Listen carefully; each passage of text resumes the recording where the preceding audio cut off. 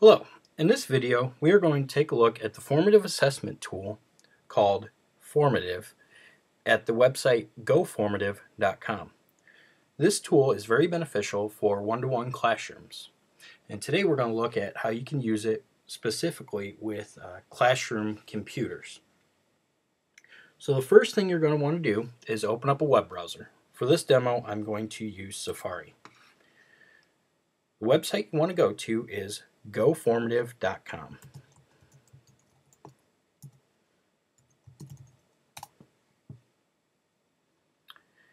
Here's the home screen for Formative. I'm not signed in yet, so this should be the page that you see the first time you go there. And one of the great things I like about Formative is, different than the other tools out there, you have the option to do a whiteboard where as your students answer and draw on their whiteboard, you see immediate results for what they're typing in. As a teacher, this gives you the opportunity to stop and help a student the moment they need it, instead of having to wait for them to turn in their assignment, grade their assignment, and then meet up with them next day to go over what they needed to change. So here you can see, especially in math classes, this would be very, very beneficial. So the first thing we're going to want to do is sign up for a new account. It is free for teachers and students, so I'm going to go ahead and sign up as a teacher right now. And if your school uses Google Plus or Google Apps for Education, this is one way to save yourself the hassle of having to memorize a bunch of different usernames and passwords. Any website you see with this, it's worth using that. So just for this, I'm going to do a new account for a tutorial.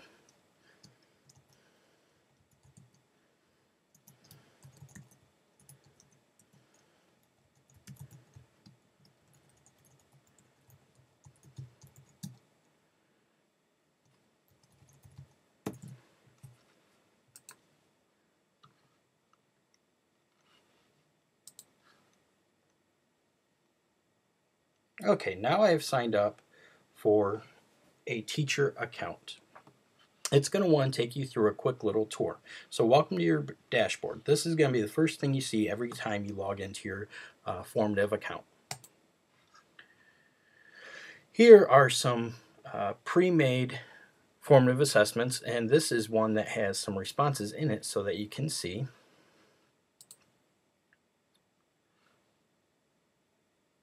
We can check out these responses, but we're going to look at that here in a little bit.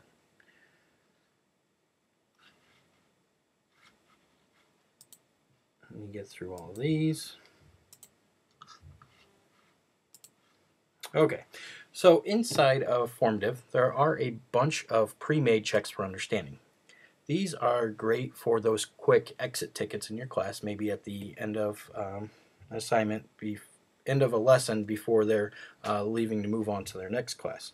Describe 3 things we learned in class today. If we want to take a look at that. You can edit the questions that are in it. It just has 3 short answers. You know, okay student, tell me 3 things that we learned today. So the first thing we want to do is, let's go ahead and create a class. We'll click on the Classes tab. And then, as simple as this, just create a new class. And I'm going to call this Formative Demo.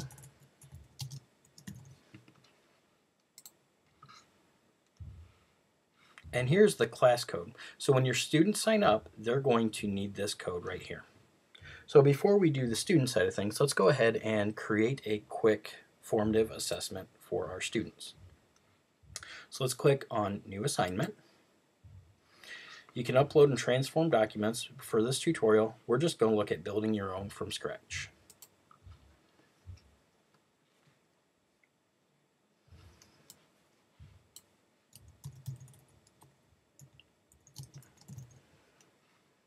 You have 2 options. You can add a question or you can add content. If you click Add Question, you see the 4 different options you have there. Add Content, you also have 4 options. So an image, you can upload an image, you can put in some text for them with the text block. a whiteboard you can draw on your own, or you can actually upload or embed a YouTube video as well, just by sharing the link there. So for this, we're going to take a look at each one of these. So let's start with a multiple choice question. Who was the first president of the United States of America?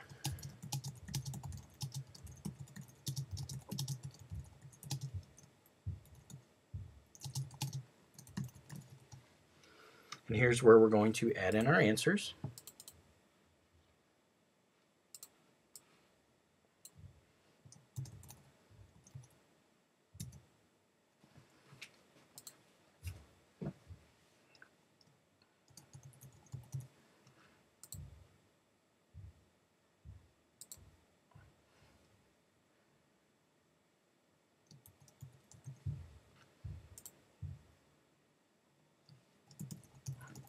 And you mark which one is correct by clicking on the check mark next to the correct answer. Over here, you can select how many points each question is worth. You also have the option to give some help text if you had something in class that might help them remember what the answer to that is. You could type that in there. Okay, now we're going to add another question. And this time, let's do a true or false.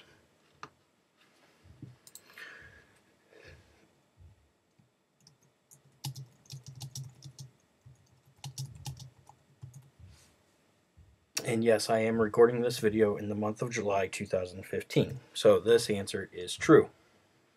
Same thing, we can adjust the points and add some help text. Add another question.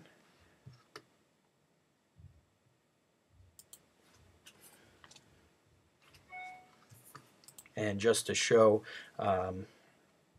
what a short answer might look like, let's do the same question as above, kind of. What month are we in? And here, this is where you can check on students' spelling as well.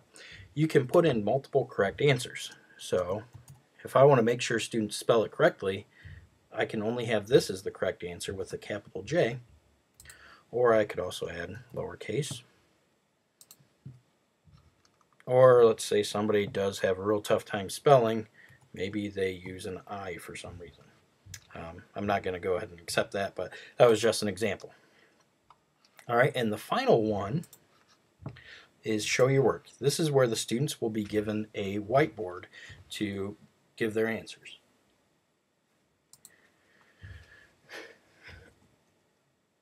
And let's do a simple algebraic equation here. So 2x plus 4 equals 10. All right, so that's all the questions I want to do for this. Now we'll hit save and exit. And now you can see formative demo created on 7/7/15. Here's the assessment I just made. So if we click on that, we can now add it to a class. And here's my classes right here. You can see your classes, you can allow them to answer it or not. So we'll go ahead and assign that to a class. And now let's take a look at getting a student signed up. So what we will end up needing is the class code. So we'll go back to classes and we'll go ahead and cut and paste this. I'm going to go ahead and shrink this down. And let's go with a Google Chrome window here.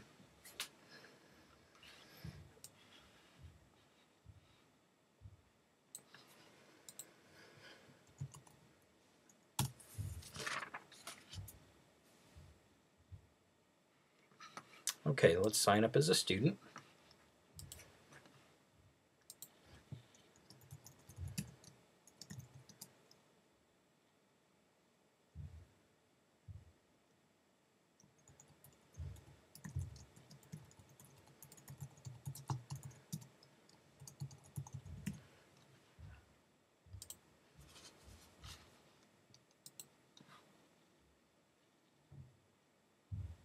Okay, and now when your student gets in, it's just like that to get an account up and running. So you can do this pretty quickly in your class.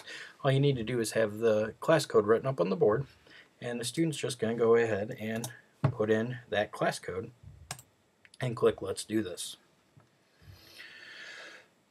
So it's asking the student if they do want to join this class. We click on Yes, and the student will now see here's their classes, and here's how many assignments they need to do. So let's go back over to our dashboard on the teacher view. Let's click on the formative demo, and let's hit live results. So here you can see the live view for the teacher. Here are the keys for each of the questions. And with the whiteboard, if you click on set a key, they're hoping to be able to compare drawings in the future, but they're not there yet. But that's okay. So on the student side, let's click Formative Demo. Let's go ahead and take the assignment. So who was the first president of the United States of America? Let's go ahead and click on Washington. And over here, you can see that student demo, which is the account I'm using over here, has currently a score of 10 out of 40 because I've only answered one question so far. And you can see here that they got it correct with the green and that it was automatically graded.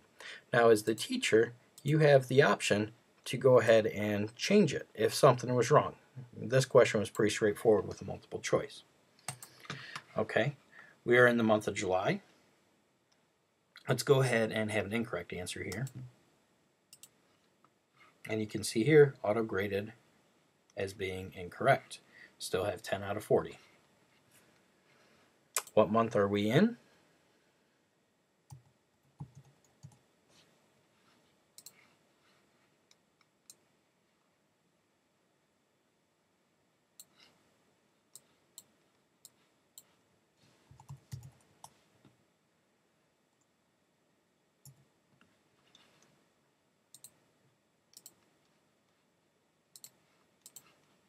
Let's go ahead and change the answer key here, and let's just make it as July.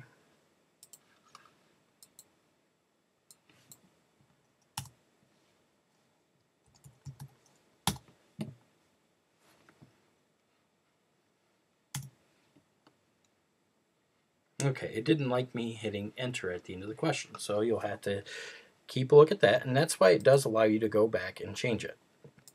So if I hit the return, you can see that it is picking up that return and saying that it is incorrect, but the teacher can go in and click and tell it that yes, that is a correct answer. Okay, and then finally, the whiteboard. The student has a few different options here. They can draw. If they want to type, they can do that. They can add a picture. So let's go ahead and draw. So 2x.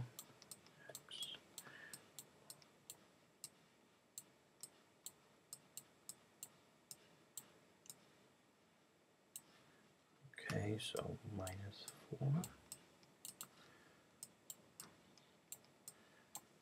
It seems a lot of teachers will do these in different ways, so please bear with me if you don't like the style I'm doing it.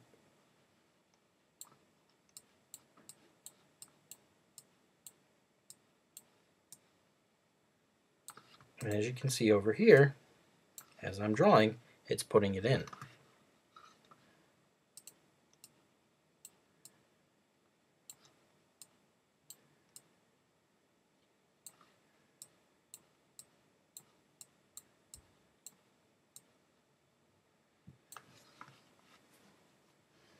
And now that the teacher can see that yes, this is correct, they can mark it as being correct with the point value that they would like.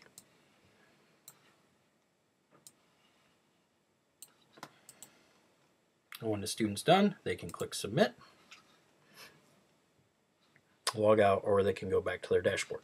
So, pretty easy from the student's end, and it's just something different to do instead of the same old stuff that you might have done in class before.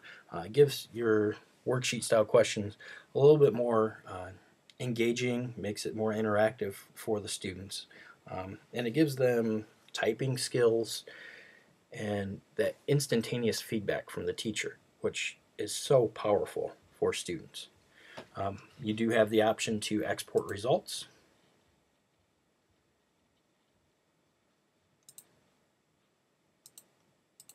They will export as a CSV file.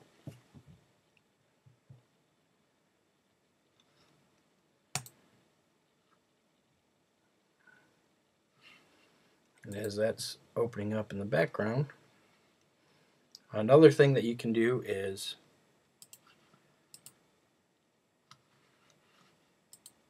we'll go ahead and you can check that out on your own after you've done that. We can see in our classes.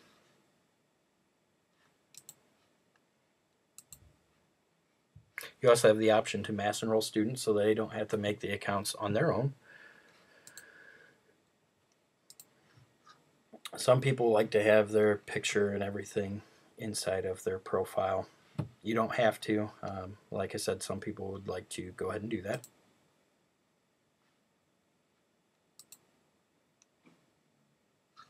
And you can let them take the assignment through a link, or if you don't want them to take it anymore, all you have to do is uncheck it. So Formative is a pretty easy tool to use, very user-friendly the first time you log in to just pick it up and get running with it. I think it's very beneficial for math classes, just like the classic, being able to hold up the whiteboard, each individual student having a whiteboard and holding it up, only the teacher can see the students as they're answering it. So that's it for this tutorial video. Go ahead and give goformative.com a try and see what you think about it.